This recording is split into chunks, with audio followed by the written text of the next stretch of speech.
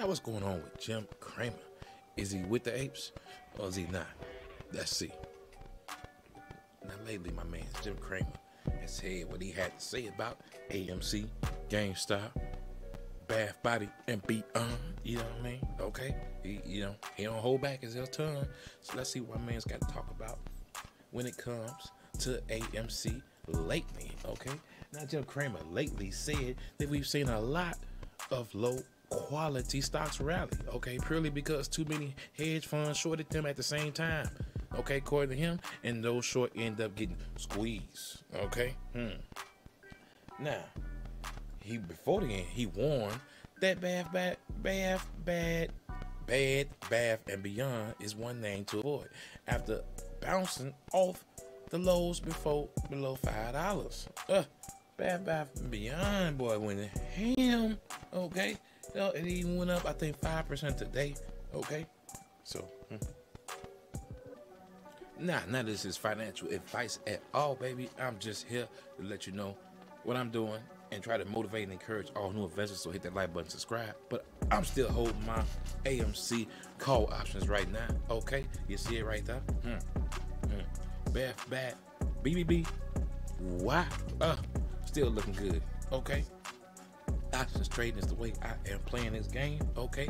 And I do got me some shares, so I'm looking to hold that how that Ape share, okay?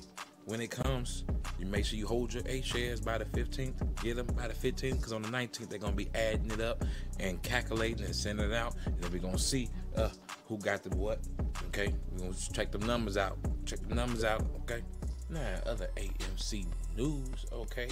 We got Chris A. Cox, a senior VP and chief officer, on August the 8th, sold 12,000 shares of AMC Entertainment for $300,000. Okay, to let you know what's going on in the game, baby. Okay, we're bringing it real. What's going on? Okay, now following the Form 4 filing with the SEC, he has control over the total 1,250 shares of the company. Okay.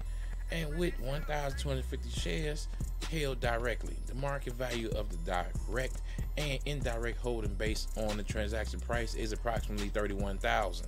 Okay, just let you know what's going on with AMC news. Okay, now I already talked about Jim Cramer and what he gonna do and how he think he gonna move and just jump on the 8 bandwagon, but we ain't going for it. Okay, we ain't trying to hear that. Okay, but Jim Cramer did come out and announce and say that, oh, you know what I'm saying, you know, hey, AMC might be the way to go. You know what I'm saying? Hey, you know, so stocks has been getting held by hedge funds for too long, so they might be getting squeezed and squoze.